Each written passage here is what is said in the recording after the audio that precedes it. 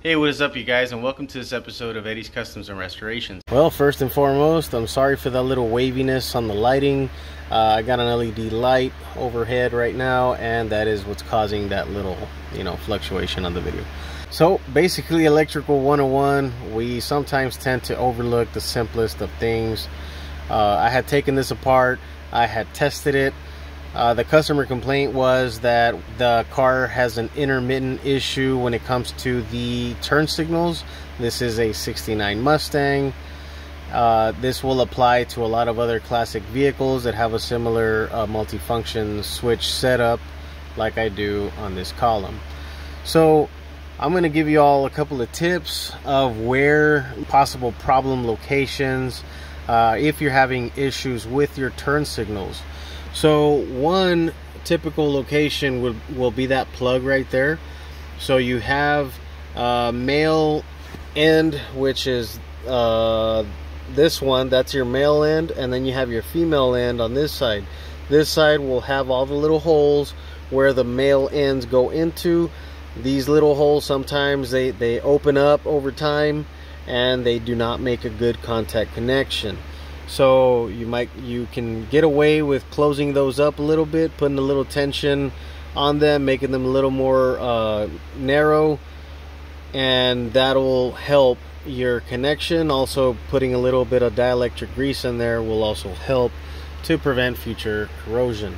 This car has two flashers. You have your hazard light flashers on this side, on the driver's side, and then you have your turn signal flasher, which is located on the passenger side. So if you do not have any turn signals on whatsoever, to test this, you can remove the flasher. It's very simple. You just pull it off like that, and all you got to do is put a jumper wire between these two pins. Okay, I'm just going to reconnect this, but yeah, all you got to do is put a jumper wire either through the top, or just put a jumper wire from the front right here. You just gotta basically connect these two wires together and put a turn signal on.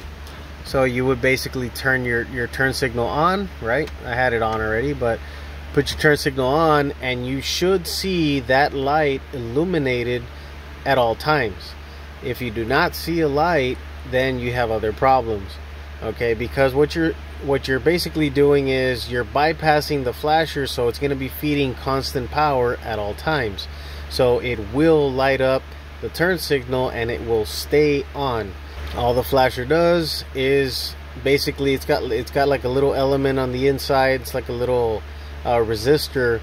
So whenever it gets too hot, it flinches and it releases, and then your light turns off. And then all of a sudden it touches again when it cools, and then light turns on, and so on and so forth. It just continues repeating that over and over and over. So that's potential problem number 2. So now moving on to my problem. What my problem ended up being is a crack in this hazard light switch, and it's internally damaged to where it's causing intermittent failure to my turn signals. So let me demonstrate. I'm going to turn the key on, and then I'm going to try to replicate the problem. Okay, got my turn signals on. I'm going to turn them on to that side. Okay, see, they're working right now. See, they just stopped working. Now I'm going to let this go.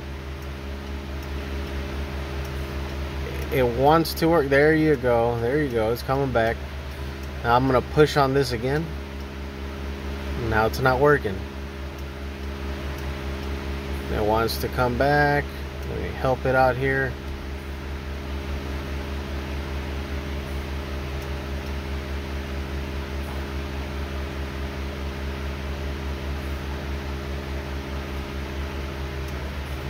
See that?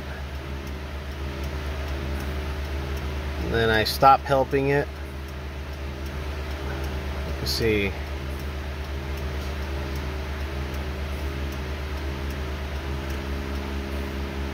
Alright, now again, let's help it out. See, so my problem is a hairline crack.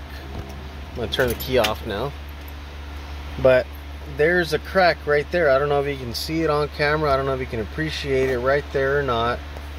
But there's a very small little crack right there on the whole body of the hazard portion of this turn signal switch. Okay, this multifunction switch right here is unfortunately going to have to be replaced because there's a crack right there and it's causing my turn signals not to work all the time. So now y'all know the 3 locations that can give you a headache when you don't have turn signals. Well, I hope this information was useful. If it was, please hit that like button. It helps me out and it lets YouTube know that this is good content. Until next time, y'all be good.